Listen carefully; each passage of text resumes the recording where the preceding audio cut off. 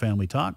Ron Hall, who is author of Everybody Can Help Somebody, a children's book that is really quite extraordinary. Ron, welcome to the program.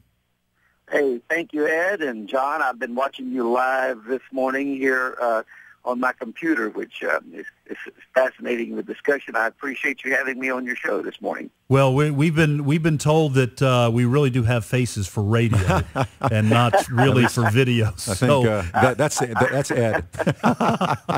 Well, Ron, I've got to tell you, I read this. It's a children's book, so it doesn't take a long time. Right. Everybody Can Help Somebody, and you wrote this with Denver Moore, who's a once homeless man, whose life was changed by one couple's efforts, and that's expressed in his book. And Denver passed away, I believe, last year.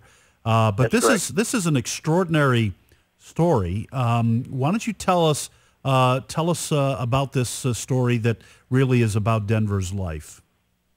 Well, the story, this little book, What Difference Do It Make? This little book, Everybody Can Help Somebody, is really inspired by our first book, Same Kind of Different as Me, which was the New York Times bestseller for 3.5 years, and then the follow-up book, What Difference Do It Make?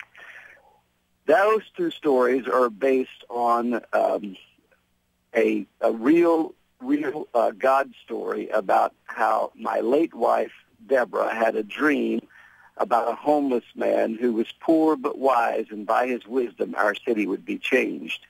And she asked me to go into the inner city of Fort Worth, Texas, to find this man of her dreams. And we began looking for him, and after a couple of weeks, he came through a homeless shelter, the Union Gospel Mission, where we were serving an evening meal. And he walked in and he threatened to kill everybody in the place, and he was screaming his head off, "I'm going to kill whoever done it. I'm going to kill whoever stole my shoes." And Debbie said, "That's the man I had the dream about." And she said, "I believe I heard from God that you have to be his friend and find out what the dream is about." And I said, "But Debbie, I was not at that meeting you had with God. And if I want to be friends with someone who wants to kill everybody, then I think I should be talking to God myself." And anyway, I asked one of the homeless men that was serving on the line with us, and I said, "Who is that man?" He said, "I don't even know his name. But most people on the street call him Suicide because messing with him is like committing suicide." But he's been on the streets longer than anybody in town, maybe 25 years, and he rules the streets with fear and intimidation. He said, "The man's crazy, and he'll hurt you, so I would stay as far away from him as you possibly can." And I said, Thank you for that good advice, as opposed to what my wife is telling me, that he's the man of her dreams. Right. But anyway, after I pursued him at my wife's insistence for over 5 months, so I finally got him in my car, and I found out that he had grown up on a plantation in Louisiana and had a very tragic life. He had actually been roped and dragged by the Ku Klux Klan when he was 14 years old for helping a white woman change a flat tire. Oh. And the Klan accused him of bothering a white woman. And he made a promise that he would never again speak to a white woman or trust a white person. He ended up in prison in Angola State Penitentiary in Louisiana in the 60s, which was the hellhole of America. And he came out with no purpose in life, no education, and really no desire to live. But he lived on the streets by a dumpster and in the what they call the hobo jungle of Fort Worth, Texas, basically for the next 25 years. So from time to time, when he would get in trouble with the law, he would hop a freight train and land somewhere else till things cooled down. But he always came back to Fort Worth. But anyway, this was the man of my wife's dreams, but this man was prophetic. He had lived all these years in silence, just protecting himself like a wild animal on the streets and attacking anybody that came near him.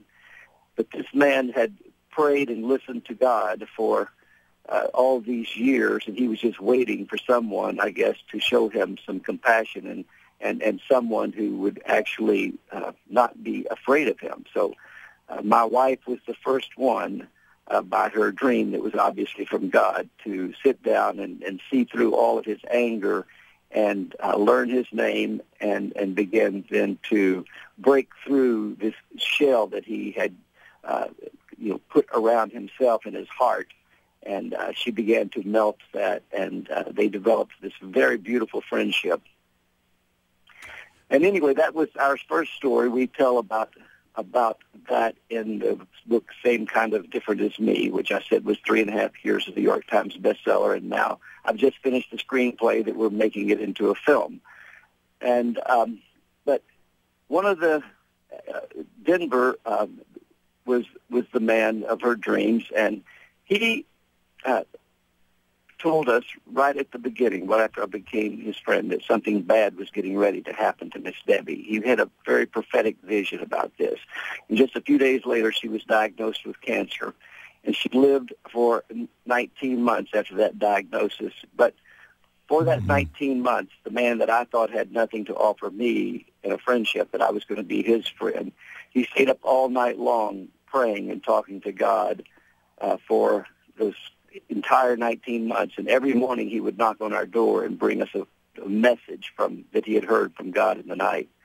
And this man was never wrong. And the man that was the most feared man on the streets of Fort Worth, this dangerous homeless man, was the one that God chose to encourage us the most during this time. We were a very wealthy family living in a multi-million-dollar home. But this poor, dangerous homeless man is the one who encouraged us the most during the darkest hours. And on the final day of her life, he's the one that came and told us that this would be the last day.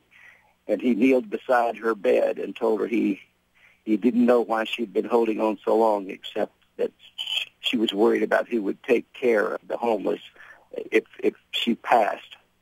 But he told her he'd heard from God in the night that she could lay down her torch for the homeless, and God had told Denver to pick it up and carry it the rest of his life. And so anyway, later that night, she went to be with the Lord, and he shared her vision 2 days later at her memorial service, and got a standing ovation for the story. And she also had a dream that a new mission would be built. And just shortly after that, by noon the next day, more than $500,000 came in for the seed money for this mission.